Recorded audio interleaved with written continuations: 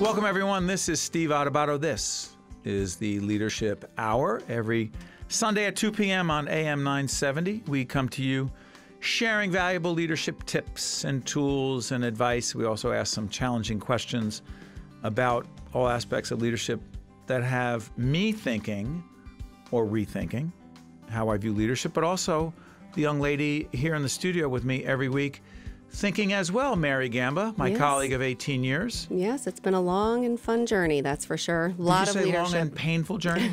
Fun journey, yes. A lot of leadership lessons learned throughout the way. And by the way, what we do before we're joined by our friend Pete Taft live here in studio, what were you just saying about the Leadership Hour and how quickly it goes?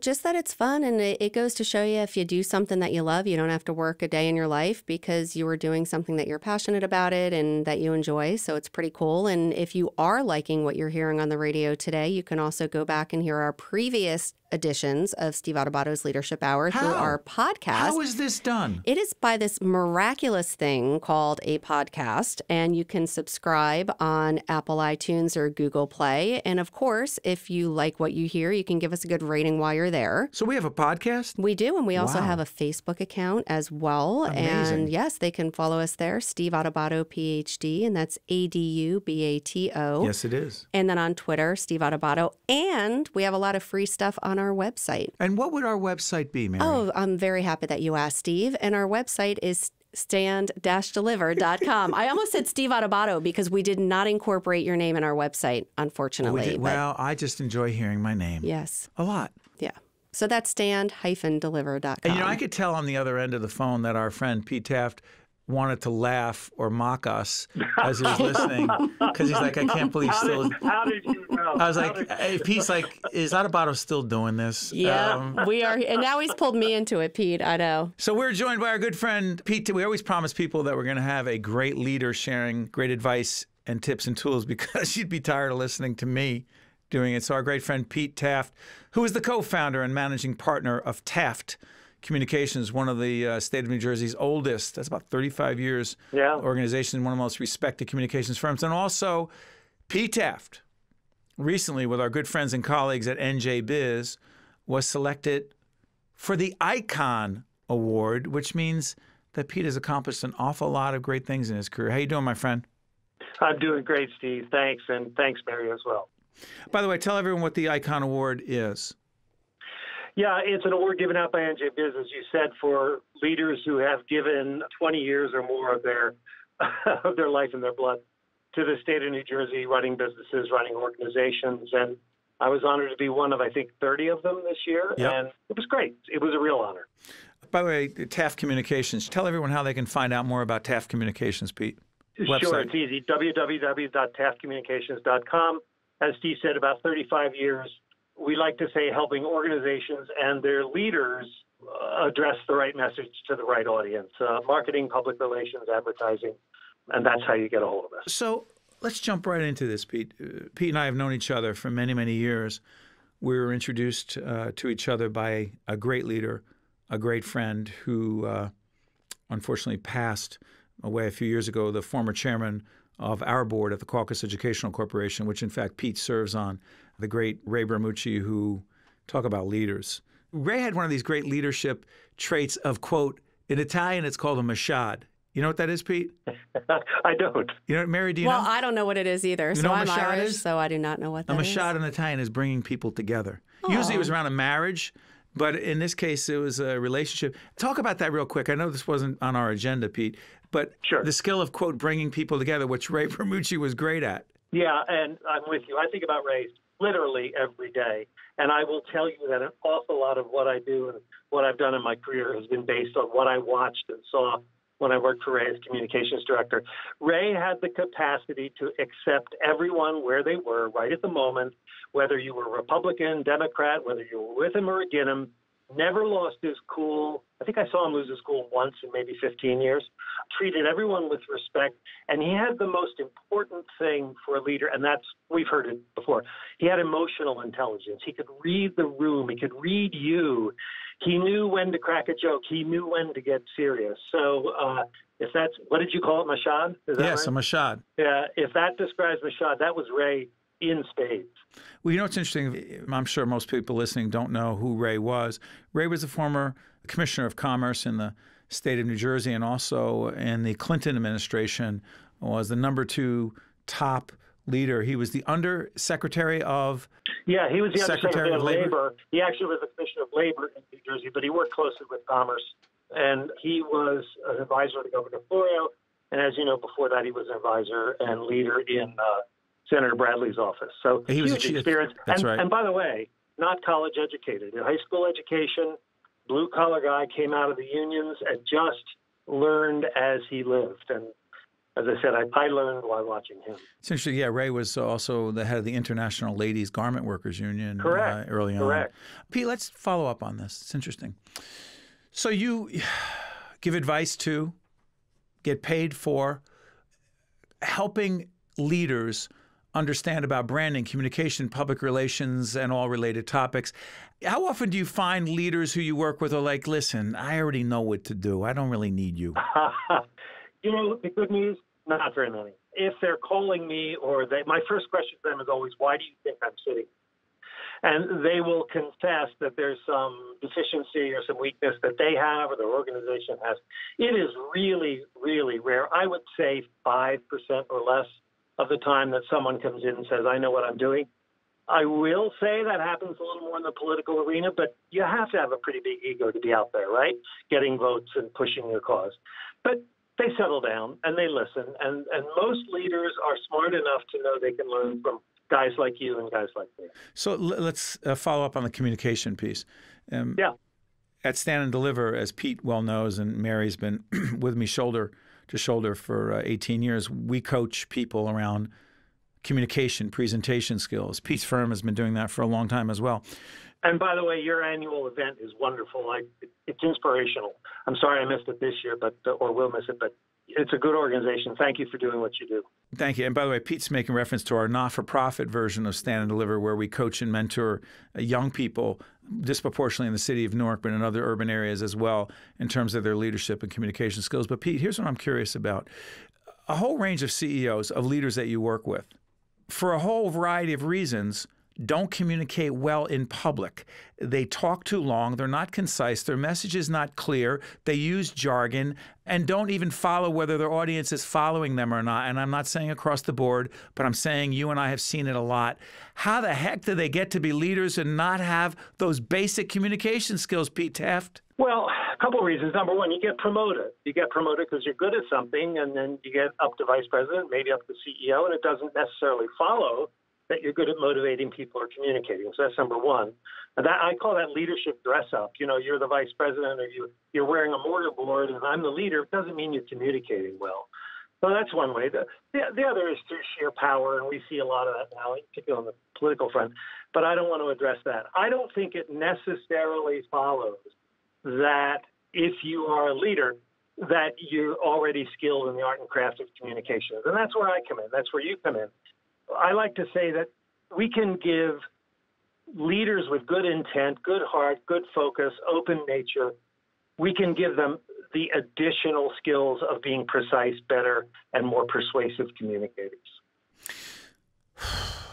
You know, there's another aspect of communication I find fascinating. Mary and I have talked about this a lot. One of the chapters in my book, Lessons in Leadership, which, by the way, you can check out our website, stand-deliver.com, if you want to get a copy of it, is great leaders take responsibility when things go wrong. Pete, you have had to, forget about communication right now, you have had to talk to leaders directly, advise them to take the hit, take responsibility, own it, don't blame anybody else, don't finger point, and don't scapegoat. Correct? Yep. If I have the full trust of that leader, then it's a moral argument that I try to make, and they listen to it. I don't know if they always act on it, but they will hear me 100%. More often than not, it's me and their team persuading them. They may feel that they don't have to take responsibility, that there's a better way to say something, that we could blame it on the vendor or whatever it is. But yeah, but ultimately, if I or the team can be persuasive and make the moral argument, they'll accept responsibility. I honestly can't think of anyone I've ever worked with. Well, I can actually think of one who dodged responsibility that was very clear, and we resigned. I resigned. My firm resigned. We didn't want to deal with that duplicity. So one in what, 1,500, 2,000 cases? Wow. Bill, we're talking to Pete Taft, the co-founder and managing partner of Taft Communications, recently won the Icon Award at the great publication NJ Biz, a good friend of ours, one of our board members at our production company, the Caucus Educational Corporation. Pete, I'm curious about this before I let you go. One of the books that I wrote before this one on leadership was called What Were They Thinking?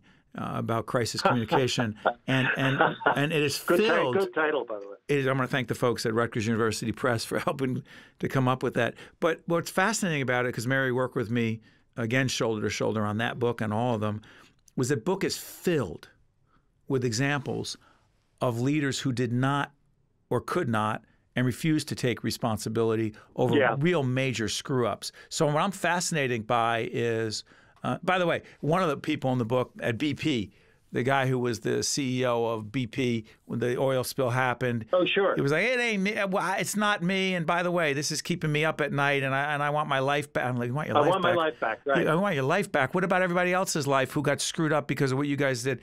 The New York Knicks, there's a chapter about the New York Knicks because they had Isaiah Thomas charged with all kinds of stuff. Yeah, captains who jumped ship, remember? Captain who jumped ship. The Italian cruise liner, right? Costa Concordia. Who was like, it wasn't me, but he jumped off the ship and people died. So it's filled with that. You think that's the exception, Pete?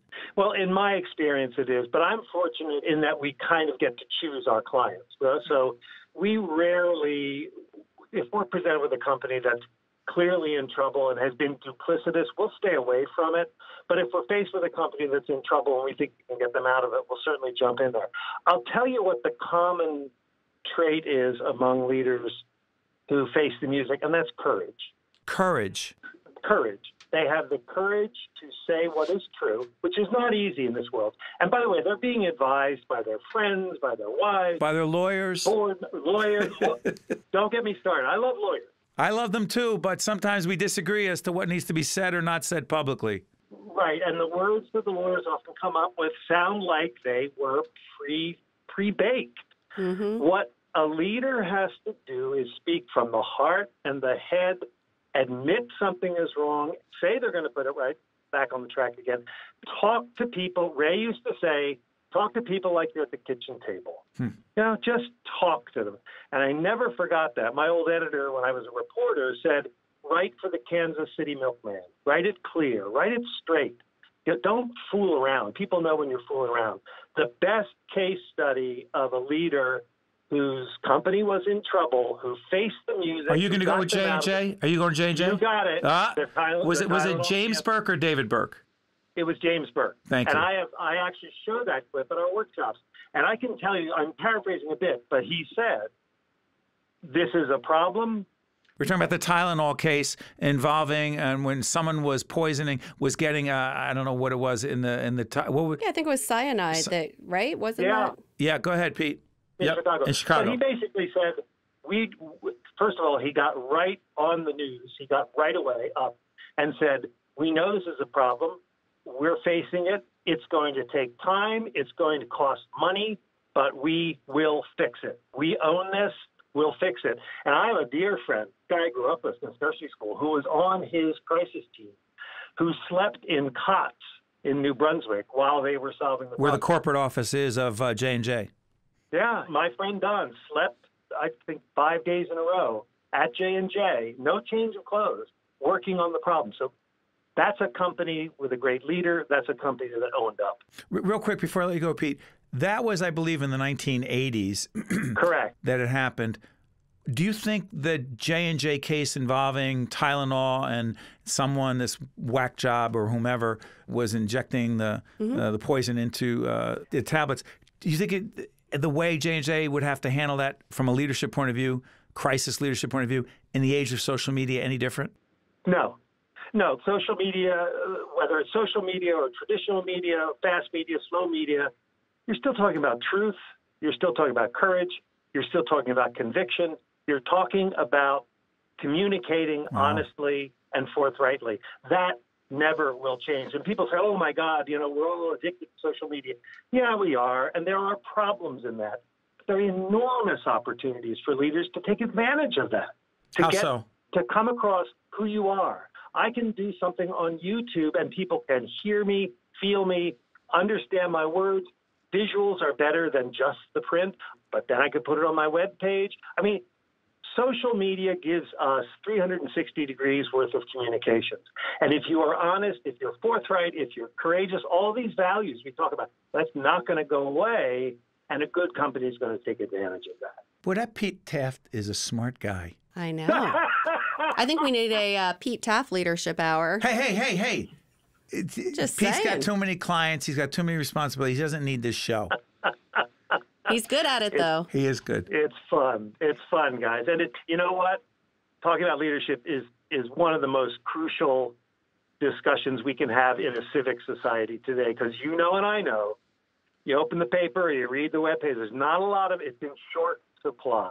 And we've got to breed more leaders with the courage, with conviction, with the ability to communicate. I long for that day. Pete Taft, our good friend, is co-founder and managing partner, Taft Communications, one of the most respected communication firms in the country, not just the state of New Jersey. Pete, thanks, buddy. Thank you very much, Barry. Thank you, Steve. Thank you. I'll look forward to seeing you soon. You got it. Take care. Bye-bye. Pete's good. He's good. Courage. It's interesting. I love when our guests come up with a topic that we have a long list. If anybody could see our list here, I think it's about 7 or 8 pages. Bold of potential topics, you mean? I don't think we have courage written down as a leadership topic, and that's fascinating. We have other words that we use, but not that word courage. Sure. By the way, you're listening to Mary Gamba. This is Steve Adubato. This is the Leadership Hour. That was Pete Taft, our good friend. Brian Brodeur is running things here on the production side as well. Let's talk about courage a little bit. So we often tell our kids, our children, we want them to have the quote-unquote courage to step up and do the right thing. Right. So in school, think about school or in things that happen. Easier said than done, A. B, doing the right thing and having courage. Say you're talking about bullying for a second. Yep. I asked my son, one of our sons, if he had ever seen someone be bullied, and he was like, yeah. I said, what have you done? He goes, what do you mean, what have I done? I didn't do it. I said, no, when you see it, what do you do? And I knew I was making him uncomfortable, but ultimately he struggled with the question, and he finally told me that one of the situations came up is that some of the players on his team were talking about another kid, and he stepped up, and I don't know if he defended the kid, but he tried to offer a different point of view about the kid, but he only went so far because he didn't want the kids turning on him. Right. Does it make any sense? It does. Why is that courage and leadership related? I just saw a similar situation about 24 hours ago. Again, both of my boys play hockey. I was at a hockey tournament with my 16-year-old, and 16-year-olds, as you know, hormones are raging. They've got that whole testosterone thing going on. Needless to say, we were in our fifth game of the weekend. And by the way, Mary does this every weekend with her son. I drive all over the country. It's exciting. And of course, as I'm doing it, I'm tuned in to AM 970 the entire time as far as the listening audience can go, of course. When That's I'm right, in that car. Sunday at 2 p.m. Exactly. So long story short, one of the kids on our team, when they were down probably about 5-0, coming off the ice from the second to the third period because they have to clean the ice. And all the parents are there. We all see it happen. And one of the kids is blaming another kid for the reason why they're down, which leads to, thankfully, the handful of other leaders on the team. Players, not the coach. Exactly. And the irony is, and I'll get to that in a second, what the coach did and didn't do. And the kids were yelling at him and saying, this is a team. If you're not part of this team. Yelling at the kid who was blaming somebody else. And just the day before, he was blaming the goalie for the loss. So, a blamer. Yeah, he's a blamer. Not a leadership trait. Yeah, and obviously, and just for the record, this kid didn't happen to score any goals all weekend. So, I mean, you could take that, you could point fingers in both directions. So they all go into the locker room, and there was pushing and shoving. I mean, that's how, really? Pushing and shoving with these 16-year-olds and this kid, because they were going, you know how guys do. They get their chest to chest, and they still have their helmets on. So they're all got 10 pounds of equipment on, 20 pounds of equipment. They all go in the locker room. The door gets closed, and the coach is standing outside of the locker room. And I'm like, Coach, aren't you going to go in there? And, He's like, no. I said, they're going to work it out. They're going to play as a team. They're going to work this out as a team for better or for worse. Now, we're all hoping that they're going to come out with all their limbs and no bloodshed or anything. And sure enough, they came out. One kid didn't get back on that bench. Is that true? That is true. Did the kids work that out? It's still kind of up in the air of exactly how that happened. But the reality is you need to, in these young, when we go back to courage, how the conversation started, teaching, and again, this show is not about sports, but it's about leadership. No. And I think a lot of leadership traits are gained with our young adult, kids playing sports. Yeah, I'm going to play this out a little bit. I think I talked about this last time we taped. I know I told you about this. Our son was playing, our 15-year-old was playing a game, and it was a game I happened to be at, a baseball game. And they were beating this team pretty badly, but they didn't mercy them, where they end the game early. But they were, I know what it was. They were tied, and then our son's team scored a bunch of points, a bunch of runs, and they were up. And the first base coach, I tell you about this, the first base coach. We did talk about that on the radio as well. But the way the whole thing played out is the other team knew they were going to lose the game. And one of the coaches of the other team basically said to the pitcher to not only throw at the kid on our team, but after the game, I'm not going to use the foul language because we're on AM 970. I wouldn't use it anyway. Let's mess these guys up. But he also said another word, and it meant to be physical. Let's have a fight. Cops came, et cetera, et cetera. There was no incident. And I thought to myself, not only did no player say, Coach, what do you mean, let's have a fight? We lost the game. But no other coach challenged him. Right. No umpire challenged him. And that's when I opened my mouth and said something which I shouldn't have done as a parent. And things just got out of hand. And it wasn't great that I did that. But what really threw me off was that a person in a leadership position, not a leader, but a person in a leadership position, the head coach of the other team, yelled out something that he wanted the players to do, which was not only unsportsmanlike, but dangerous and bad, and no one challenged him. Yeah, exactly. And to go back to courage. Yeah. What courage would it have taken?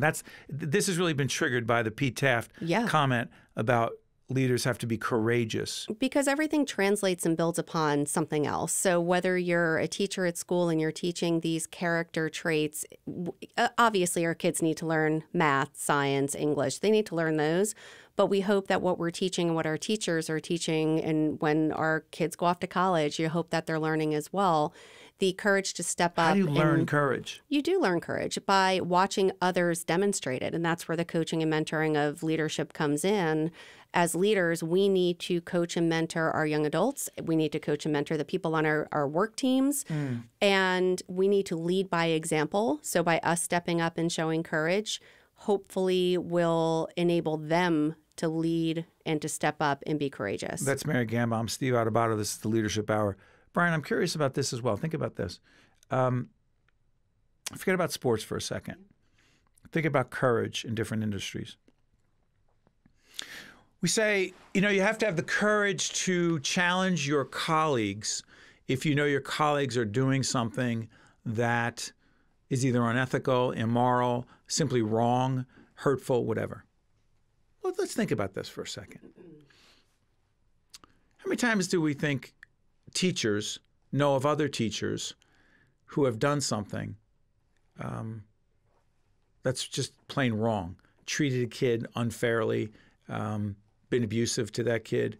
I actually know of a case in one of the local high schools of a family friend of ours who a teacher said some horrific things to a kid, bullied the kid. And the school system is fortunately dealing with it. I don't believe any other teacher challenged that teacher. How about a physician who does something in the operating room or wherever that is mean-spirited, abusive, or unethical, or whatever, whether it's a patient or a colleague or whatever? How often do physicians challenge that other physician? It doesn't matter. It could be a teacher, could be a physician, could be a lawyer, could be someone in the media. How often did anyone challenge one of my former colleagues, Matt Lauer? We worked at another station together. I don't know what happened or didn't happen with Matt Lauer, but something happened. Did anyone have the courage to challenge Matt Lauer? Did anyone have the courage to challenge Harvey Weinstein? Did anyone have the courage to challenge our former PBS colleague, Charlie Rose, who's also at CBS, or the CBS guy, just Les Moonves? Les Moonves. Who is the chair? He's the boss. You're going to challenge him? What kind of courage would it take to do that, Brian? I'm putting my job on the line, my career on the line. Really? Well, Seriously? an element to this, and I think what courage is in perspective with, is fear. Of? Well, This is whatever. Brian Brodeur, who heads up our production operation and leads the organization here every day. That's why I'm pulling him in, because he understands this. Go ahead. Mm-hmm. The other side of the coin, if you have courage, it has to be in perspective to something, right? You have to be courageous in the face of blank. Consequences. And I think the root of that is fear. You have courage in the face of fear of those consequences, or fear of reprisal, fear of anything. And that's the case of bullying on a sports team. It's the case of calling out Les Moonves, you name it. So it's interesting about this. Someone once said, and I think they're wrong about this, that leaders are fearless. I think that's garbage. I think leaders, great leaders, are absolutely afraid. They are afraid of the potential consequences. They don't want those consequences to take place. But in the face of those consequences, they do the courageous thing in spite of that. That's real courageous leadership to me. It's not, oh, that leader is not afraid. Yes, you are. Right. Go ahead, Mary. You wouldn't be human if you're not afraid. Now, it was another guest that we had on one of the previous episodes of the Leadership Hour, but he rightfully said you cannot show your fear. Yes. Because then everybody around you will also see that, feel that, and it could create chaos. I mean, if you say you're afraid of the direction the organization's going in, there's that financial problems. you're challenged and, financially. Exactly. The market trends, they're not looking good. Well, you're going to need to be realistic, and you're going to need to share with your team the reality. And we argue about that a lot, not literally, but it's a good question. In our organization, how much transparency is too much? Because you can't equally say, oh, the sky is falling, and want to share that information and put the fear in these people. But then on the flip side, when you have a good day, not share that information. So because then if they think it's too good and they think we're too much then in the black, then they're going to start asking for more. That's financially. Exactly. But or in any way, I mean, say with our nonprofit television production company, oh, the viewership is down, or oh, we lost slots. Obviously, if you have a show, you broadcast slots. You need to have a place to air this great product. Right. And if you lose those times, you don't have a place to air it. So what does that have to do with courage? It has to do with what you were talking about in leaders not being afraid. We're all human beings. We're going to be afraid. But it's how you manage that fear and how you turn it into an opportunity to look inward inside yourself, then determine how I can lead my organization forward and really just harness that fear into something greater than, because you could also then spiral the opposite way if you just really just overthink that fear. It could become a negative spiral. It's so interesting in the few minutes we have for the Leadership Hour. Leaders, great leaders, the best leaders can have feelings of vulnerability, insecurity, fear, the list goes on. Mm-hmm. My sense is it's a question of what you choose to do with it. It's not whether you feel it. Oh, they're always confident. Yeah, really? They are? Really? I think that's not true. I think it's whether you give in to the fear, the vulnerability, the insecurity, the pettiness. Yes, it's like saying great leaders never are vindictive. Yeah, you have feelings of wanting to be vindictive. It's, are you going to act on it? Correct. Fear can give you perspective, really, and can help you look at the bigger picture and help you make better, wiser decisions of what you're going to do in reaction to that fear. So it's not always a bad thing. Okay. Oh, my God. We have this, it's no joke. She said it earlier. We have this obsessively long list of topics. Courage wasn't on that list. That's how we got off on this. And so it leads me to the final topic I want to bring up. Mm-hmm. We have lists, to-do lists. You have them, I have them. A lot of people listening to us on the Leadership Hour have them. I've often said in my coaching and mentoring of people around leadership is the following. They'll say, oh, I had my to-do list today and I only did 3 things of the 10 I had. And I often say, and so therefore, and they'll say, well, it wasn't a good day because I only did 3 of the 10 things. And my response is this. Which 3 were they? What do you mean, which 3? Which 3 did you do? Well, the top 3. Why did you do? Well, because there's 1, 2, and 3. And here's the point. Strategic leadership is about looking at that list and asking, of the 10. And to Stephen Covey in his book, First Things First, he really triggered this in me. It was a question not just of time management, of prioritizing. Of those 10 items, which 1, 2, or 3, in what order do you need to do them first? And why is it today that you need to do them? Because if you don't do them today, if you don't do it today, nothing else matters. So I'm a big believer in not just to-do lists, but of strategically designed to-do lists. Go, Mary Gamba. Yeah, I agree. Because I know you have lists. I have lists, and I have lists for every aspect of my life.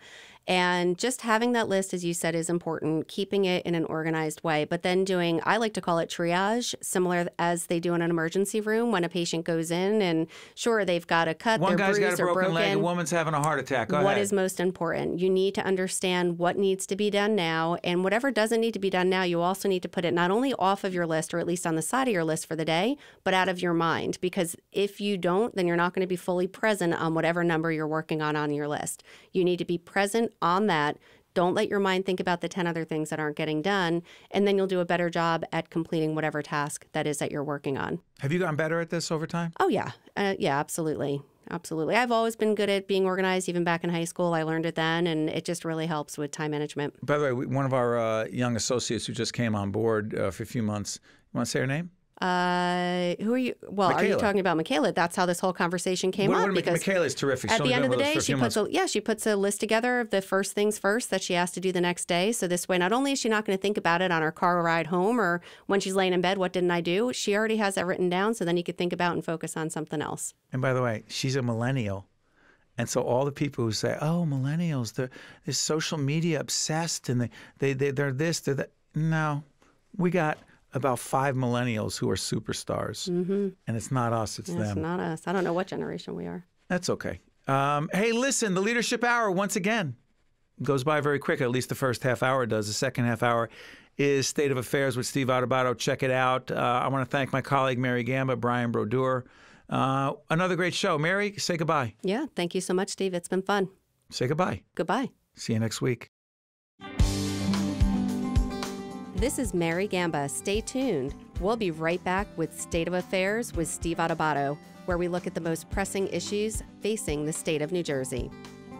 This edition of the Steve Adubato Leadership Hour has been made possible by New Jersey Resources. At Englewood Health, we believe that all citizens need to be informed about the healthcare issues that affect their lives. That's why we're proud to support important healthcare programming produced by the Caucus Educational Corporation and their partners in public television. State of Affairs with Steve Adubato is brought to you from the Agnes Varus NJTV studio at 2 Gateway. Funding has been provided by Englewood Health, the North Ward Center, Rowan University, educating New Jersey leaders, partnering with New Jersey businesses, transforming New Jersey's future. New Jersey Resources, the Healthcare Foundation of New Jersey, founded by the Jewish community. MD Advantage Insurance Company of New Jersey. And by International Union of Operating Engineers, Local 825.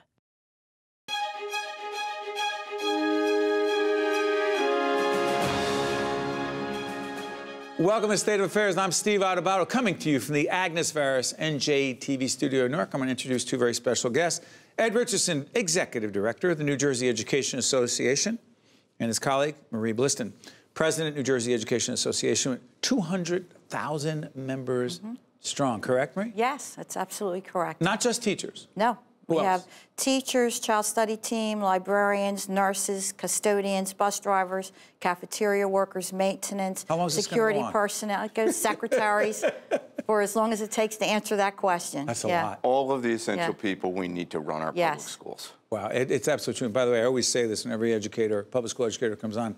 Thank you, all of you, for everything you do for our children and other children every day. Yeah, we're talking about a whole range of substantive important issues, and let me disclose the NJA, a major underwriter of the work that we do in public broadcasting, and as you know, a big supporter of public broadcasting. I'm curious about this. As we do this program, and toward the latter end of September, there's just been a deal struck between the Governor Murphy administration and public employee workers having to do with, help me on this if I'm wrong, renegotiating health and pension benefits, saving the state a significant amount of money. Set this up for us. So not pension benefits, but only health. Right, state-provided health insurance. Our members are in a program called the School Employees Health Benefits Program. Other public employees are in another state health benefits program. So this was on the school employee side. Hold on. Communication Workers of America, they have a different? They're in the state employees health benefits program. Okay. There are design committees of both of those programs, and those design committees have equal representation from unions and from the administration. That design committee for the school employees program got together just yesterday and agreed to changes that will, in total, save the state about $470 million over 2 years. How does it say that? Explain it. Basically, there were a whole variety of changes that were put in place to really improve the way that care is delivered without diminishing the level of care. The big one is on the retiree side, I will say, having to do with the post-retirement medical benefits for Medicare-eligible retirees. The state bid and got a very attractive bid from Aetna for a program that is a Medicare Advantage program, but a much better Medicare Advantage program. Yep. Oh, yeah. Marie, let me ask you this. We had State Assemblyman John Bramnick, who had the Republicans in the lower house, and he said, you know what, that's a good thing. It's a step in the right direction, but, quote, it's not saving nearly enough. You say? I say that we have come to the table whenever we have been invited to find the best affordable health care, quality health care for our members. So this is the deal that could be struck at this point. How about if someone said, go further? Well, you know, I more think of public employees, you say? I think people have to remember that we did go further. Back in 2011? No, not even. A couple of years ago, we came to the state and said, you know what?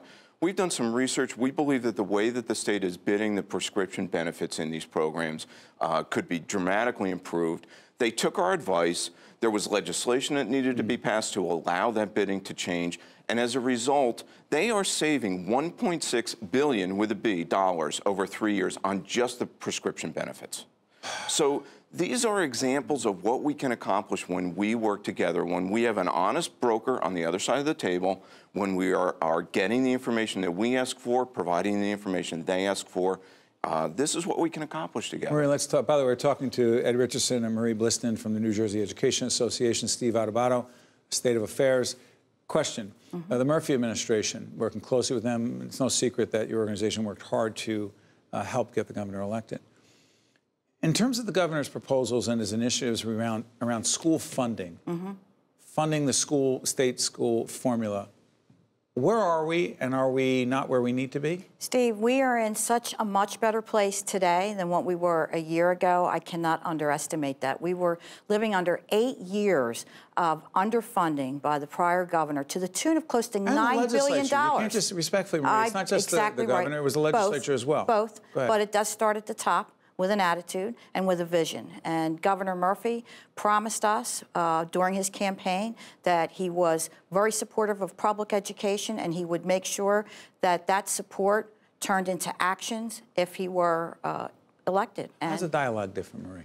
Well, first of all, there is dialogue. We have been invited to the table. We have been invited to speak with him and his administration on all the matters that pertain directly to our members who are working in our classrooms, our school buses, cafeterias every single day. You know, one of the other issues that's important, and actually I was just telling Ed and Marie that the Commissioner of Education was scheduled to be here today. There was a scheduling conflict. He will be joining us. Jackie Heyer, our executive producer, is going to make sure that happens. Our team is going to bring the Commissioner of Education. Why do I raise it? Because there's another issue that's important to all of us who happen to have children in public schools, the PARCC test, standardized PARCC test. A few years ago, hey, this test has to be done. We have to know how our kids are doing, and we have to tie those results to how we pay teachers and how we evaluate teachers. Where are we today on that, and why is the Commissioner of Education so important, Ed?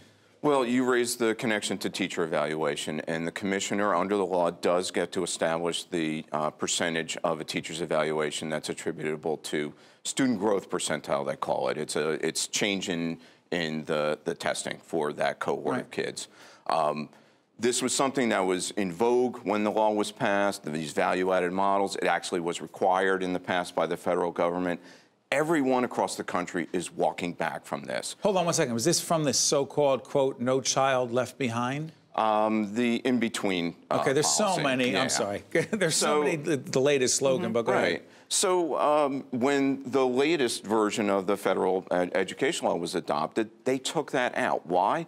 Because these value-added models have essentially been debunked as really kind of bogus science. I mean, how you measure a teacher based on students' standardized test performance? Exactly. And everyone from the Park Consortium to the company that created Park has said that the test was never designed to be used this way. And so the commissioner correctly said, okay. Commissioner of Education. Yeah. Correctly said, I have the authority to establish what percentage of the evaluation this will be. I'm going to set it at the lowest possible percentage. 5% is what he set it at. It was 30. From 30% to 5%? Yes. And all of the research backs this up. He made an absolutely correct judgment about that. He also points out that only 17% of our teachers have this baked into their evaluations, and he correctly focused on the disequity that exists when you do that to just 1 in 6 teachers. Let me ask you about this. How important is this, Maria? You've been in the classroom. Look, I've been 30 years in the classroom. Tell folks real quick. Taught last 20 years at high school in Washington Township in Gloucester County. Prior to that, taught in Camden County, K-8 district. Spent some time with middle school students, a little bit with elementary. You know teaching. I do. What about these tests? They absolutely need to go. We are supportive of any testing, and as somebody else has said better than I have said, teachers invented tests. So testing is not the issue. Standardized testing? Standardized testing still has its place in our assessment system. Absolutely. But it does not have a connection to what we do in the classroom. So you asked me, what do we do in the classroom? I assessed kids every single day, multiple pass. I watched kids. I asked questions of kids. My idea and my focus to test a kid was not to catch a kid, but whether to see whether that child was learning the concept of where I needed him to be. If not, I was able to readjust my teaching right then and there. And what she's saying is... one more topic to bring up. Go ahead. Okay, what she's saying is so important because the Department of Education has proposed regulations to the State Board of Education that will dramatically scale back the footprint of testing, standardized testing.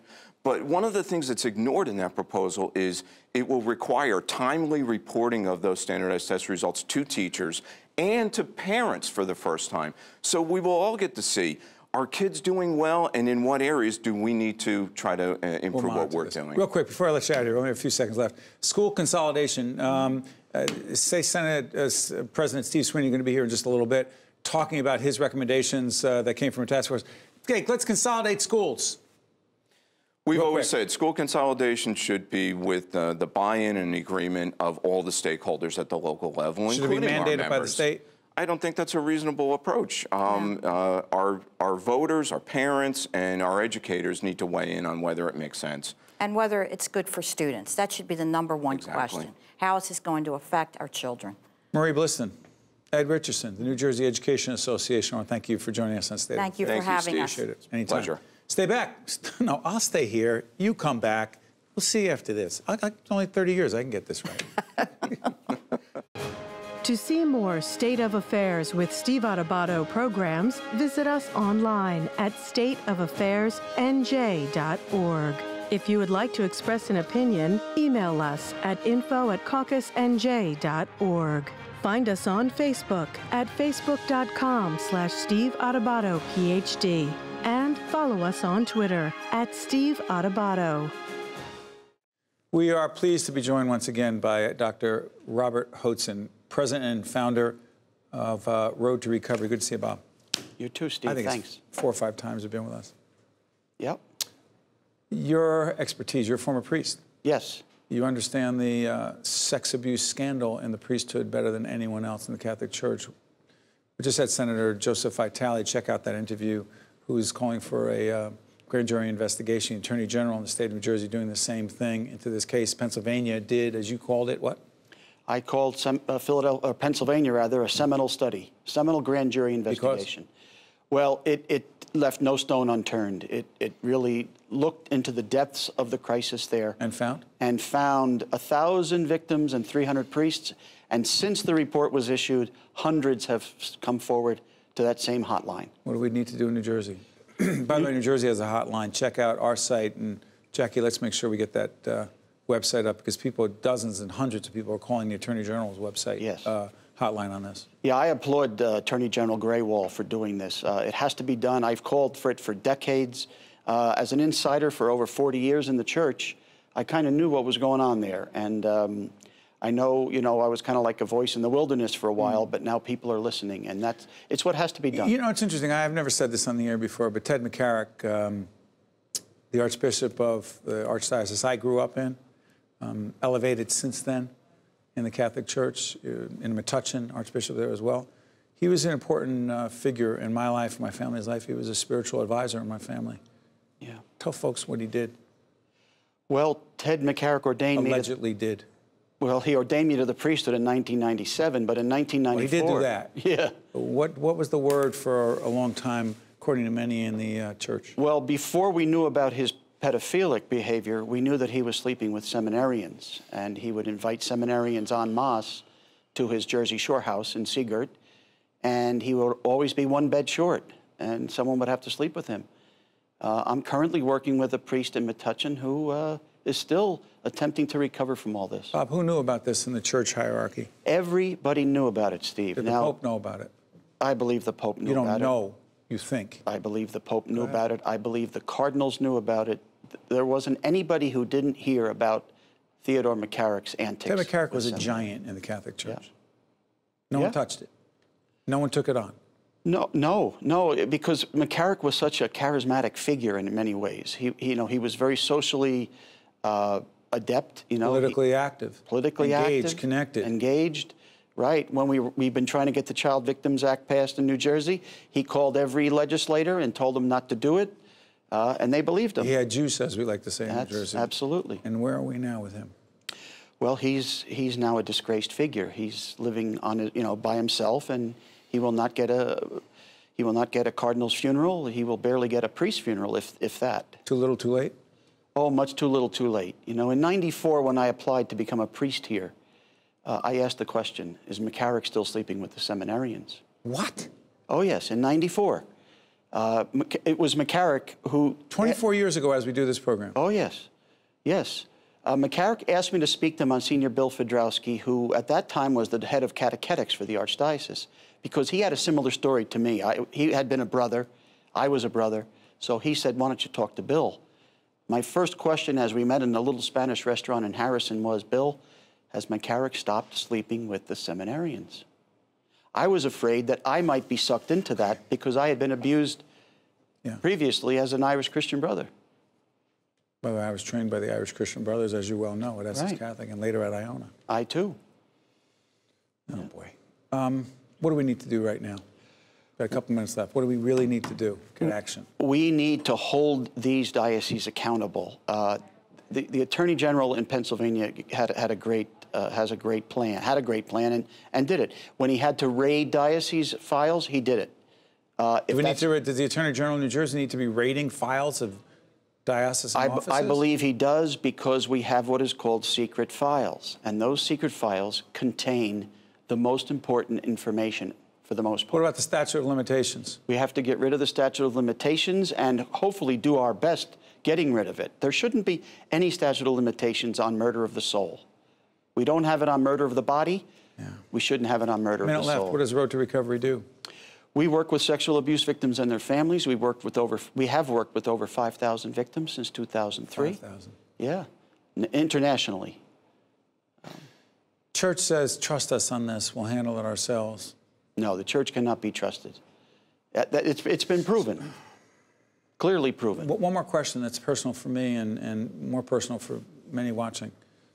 Folks say, I'm torn by going to church because I don't know where that money's going. It's hard for me to listen to a priest who's up there speaking because I don't know if he, in fact, was either engaged directly or was complicit in the process. Is that some wacky thinking? Well, I feel for the people because I don't think they should give up their faith. Right. As I tell people, my faith has never been stronger. Is the faith in the church? Right. My religion has never been weaker, however, because I have a hard time dealing with those who are attempting to lead us in this religion. So what I would suggest to those folks is hold your church accountable, but continue, of course, to nourish yourself spiritually. Bob Hoatson, Road to Recovery, I want to thank you for joining us. Thanks, Steve. Keep doing what you're doing to help a whole range of people who have been victims and should never have been in the first place. We'll be right back after this. Thank you. To see more State of Affairs with Steve Adubato programs, visit us online at stateofaffairsnj.org. If you would like to express an opinion, email us at info@caucusnj.org. Find us on Facebook at facebook.com/Steve Adubato, Ph.D. And follow us on Twitter at Steve Adubato. We are pleased to be joined by State Assemblywoman Eliana Pinter-Marin, who was chair of the Assembly Budget Committee. Good to see you, my friend. Nice to see you, Steve. How are you? I'm great. I heard we are rolling in dough in the State House. You don't even know what to do with the money. Is that true or is that fake news? That's fake news. You must be talking about another state. What is the truth? The truth is, yes. I think it's been like this now. We've been talking about this issue for quite a few years. When we're starting to have a little bit more of a restriction on the general fund, you start trying to identify areas that maybe you can cut and certain programs that we have to make sustainable. Let's make it clear. I'm sorry for interrupting. The Assemblywoman is actually the chief person, the head person in the lower house in the State Assembly dealing with all finance budget issues. You listen to people come and talk about, hey, state needs to support our program. We're doing important things. There are people who are suffering, and you want to be responsive, but we have a massive fiscal problem. State Senate President Steve Sweeney, who's actually coming on right after you, says, you know what? We need to stop talking about raising taxes. We need to consider consolidating school districts and other communities. And we need to deal with major additional cuts in health and pension benefits for public employees, you say? So this comes from our fiscal task force policy. Yep. That Did you participate in it? I did. I participate on it with the Senate President. And obviously there was a group of ideas that, policy analysts, economists, all of them came together and identified quite a few areas that the state should look at and really consider doing. Obviously, a lot of it is bold, tough decisions. But I think that we're taking a look at some of these to see what can really work. What happens if we do nothing? I think that's not, we just can't afford to not do anything. What would happen? Well, as I said earlier, our general fund is becoming more and more restrictive. We really can't afford to pay more taxes. And we want to be able to keep our good New Jerseyans here and our college, and people graduate from our colleges and stay here. We're losing them? We're losing them. Why? Like, why would someone, you're born and raised in this community, on board, we're not going anywhere. We're not the norm, are we? No, we're not the norm. But I also say that, I think that more and more millennials are choosing to stay here in the sense that New Jersey is a great place to migrate to. We have trains, we have buses, we're so close to New York City. We have the best education system nationwide, right? I think we're second. And we just have to make sure that we can afford to live here. And I think that has become our biggest problem, is the affordability. When Governor Murphy and Steve Sweeney, the Senate President, were having spirited discussions, why are you laughing? Had spirited, candid discussions behind the scenes on how to handle his budget, in all seriousness. Mm-hmm. A lot of Democrats were reluctant to want to increase any taxes, and the governor said, look, we have no choice. We have to increase taxes on the wealthiest New Jerseyans. I believe it was a millionaire's tax. I believe what was agreed to was over $5 million, Assemblywoman, that the increase would be, I guess, from 8.75 to, I'm not sure what the number is. 10.75. What is it? To now 10.75. You say? Was that the right thing to do? So I think that at the end, we all wanted to have a fair and fiscal budget. I think that our main differences were really how do we get there. Fundamentally, we believed in the legislative add-ons, a lot of the programs that still exist today. And I think that the $5 million piece was a good compromise, right? It's about compromise. I think that the Senate President and the Speaker, which was very important for them, and Speaker obviously, Craig Coughlin. right, and especially for my district as well, school funding. We put in a lot of money into school funding. We're really Why changing does that matter? Why does that matter so much? And you know education more than more. She served on the Board of Education as well. Yes. So why does it matter so much? It matters school funding. It matters so much because we have to find a way to start relieving some of that burden, not only on the state, but also on families that live in New Jersey. And increasing that funding level, which... From the state to local school districts. Yes. And I think that, you know, in doing so, you're keeping our treasure, right? You're keeping what we tout nationwide, which is our education system. And you see that with even the preschool funding, additional money that we put in there as well, because you want to be able to maintain families here. You want to be able to tell people, why move away when we have everything that we need here? One more quick question on funding and kids, and topic you care deeply about. An initiative we are doing is called Right from the Start NJ. The website will be put up as we speak, dealing with infants and toddlers and the need to take care of those children, and also moms, prenatal care, et cetera, et cetera. Are we doing enough? No. What should we do? So here comes back to our funding issue, right? We have places in the state of New Jersey where we have deserts, I like to call them, of childcare, and that's from 0 to 3. Deserts of childcare. Yes, and that's because we don't have enough of them. And the places that we do have that are very good, obviously for low-income moms, it's very hard to be able to send your child to a great... Too expensive. Yeah, it's way too expensive. So what's the role of the state in this? How can the state help? Well, we did the child dependency tax, which was one way to try to help alleviate. And I think that from this budget moving forward, it's about creativity. It's about where we can tweak some of the costs, what we can be creative in creating sustainable revenue and new revenue. You know, we saw this, it was kind of like the hallelujah, I like to call it, of the sales tax, the internet sales tax come into play.